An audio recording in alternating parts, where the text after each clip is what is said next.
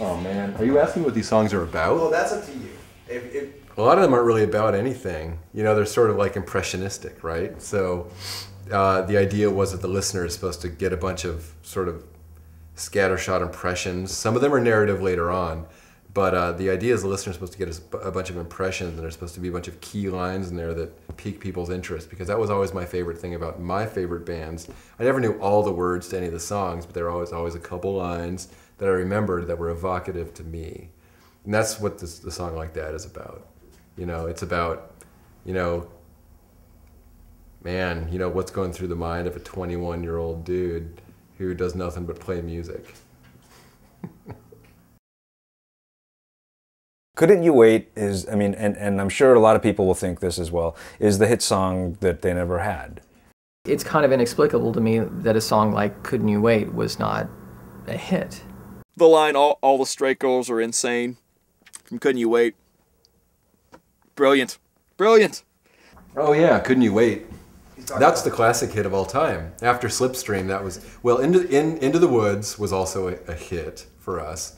By hit, I mean a song that was consistently requested vociferously by the audience. So probably Slipstream was first, Into the Woods was another one, and now you're talking about Couldn't You Wait, which is, you know, probably, for us, you know, one of the bigger ones.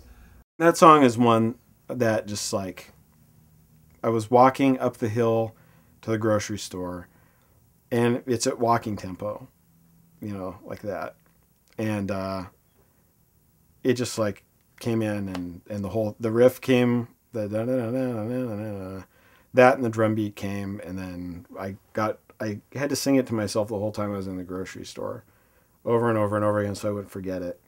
And I got home and I picked it out on guitar, and it wasn't something that I would normally play on the guitar because it has like a little weird interval that I would never do because it's slightly difficult, you know.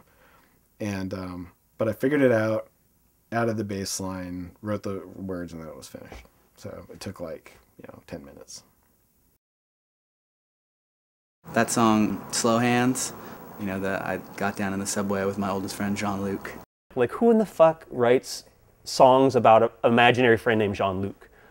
Jean-Luc Neptune was my, when I went to college in New York City, I had this roommate named Jean-Luc Neptune. He's a cool guy, we got along. But that name, you know, it's kind of a musical name, Jean-Luc. How many people do you know named Jean-Luc besides the guy in Star Trek? Especially Jean-Luc Neptune. I think he was of Haitian extraction. And I didn't know this, but a lot of Haitians have cool names like that. In terms of Jean-Luc Neptune's resemblance to the Jean-Luc of the song, non-existent.